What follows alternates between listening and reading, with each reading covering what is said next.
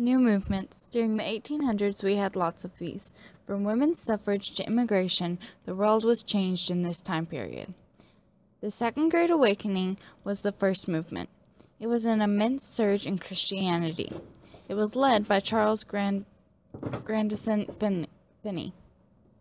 He, after a religious epiphany, turned from a lawyer to a preacher. After becoming a preacher, he would hold revivals in which people would gather to pray for days. The effect the Second Great Awakening had on the United States of America was it gave us morals. Suddenly, we believed that things like slavery, alcohol, and violence weren't good. Next, we have the abolitionist movement. The abolitionists believed that we should end slavery, although they didn't all believe that blacks and whites were equal. Some actually believed that we should send them to Africa to avoid enslaving them. The starters of this movement were the Quakers. No, not the oat brand, but the religious group.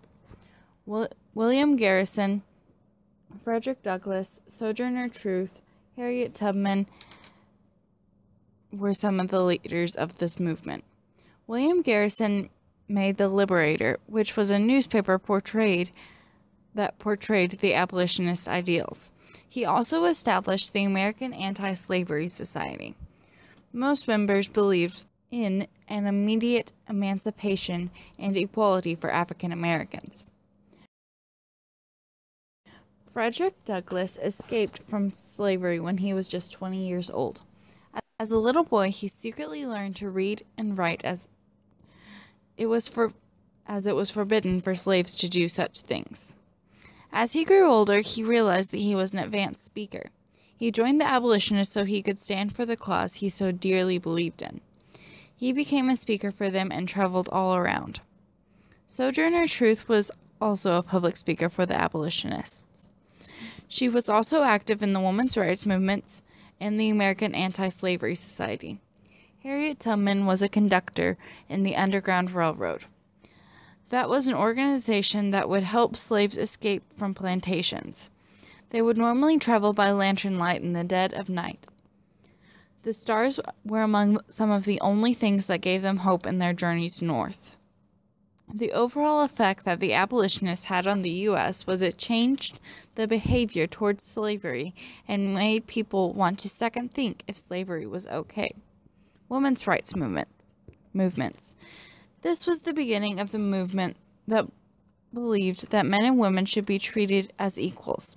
Some of the very first leaders in the women's rights movements were the Grimke sisters. They wrote a pamphlet called Letters on the Equality of the Sexes and the Condition of Women.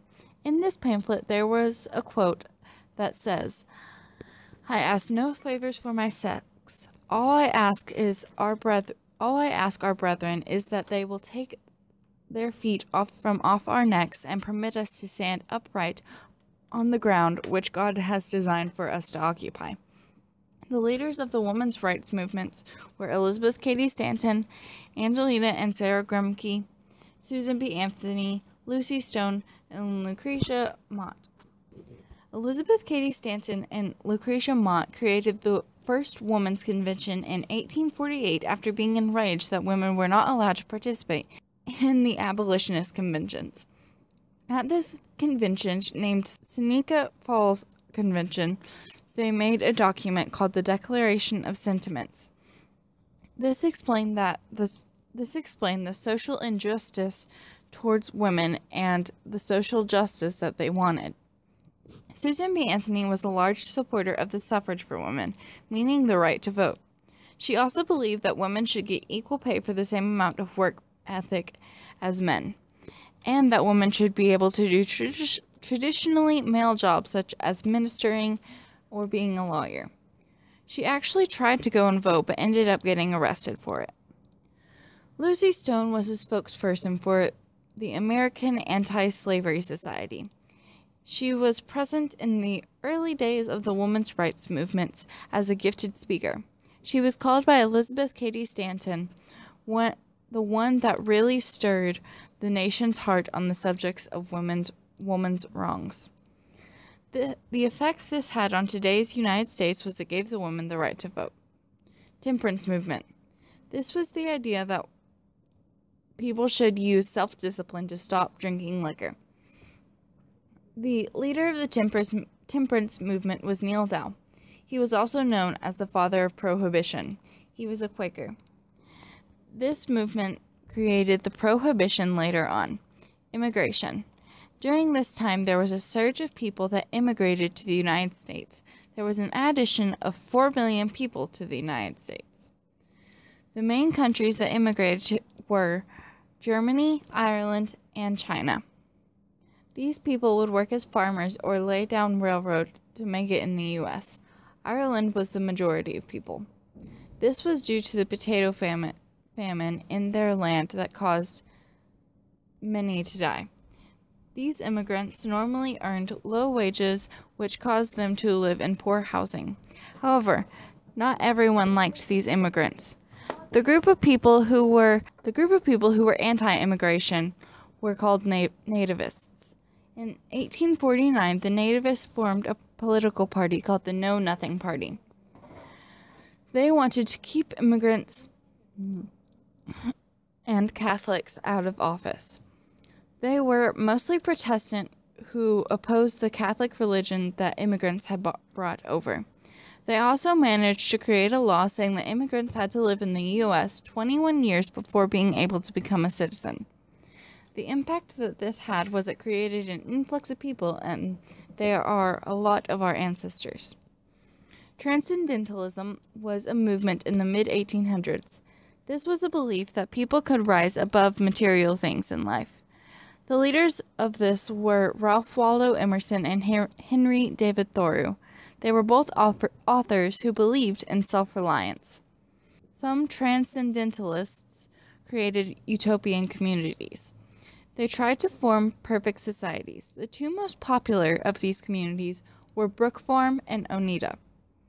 Eventually, these communities fell. Romanticism was the inspiration that artists had during the Transcendentalist movement. Not actual romance as we think of it today. This caused many people to make things like art, poetry, paintings, books, etc. This also caused a great increase in culture of the U.S. and helped give us our own culture. The prison reform was a movement where people believed that not everyone should go to jail. They used to throw the mentally ill, runaways, and orphans in jail just because they had nowhere else to put them. Dorothea Dix saw this as a problem, so she went to her state legislator to input things such as asylums in place. They also recognized that children should not be given the same sentence as adults, so they created juvenile delinquent centers for children. The education reform was when people started to realize that there needed to be a change in public schooling. This was also where the Common School movement took place. This was the belief that all children should be taught in one common place regardless of their background. Horace Mann was the leader of this movement. He was the first Secretary of Education and began the first school for teachers. That way they could be trained to properly educate the students. He also lengthened the school year so students had more time to learn. These were the new movements of the 19th century.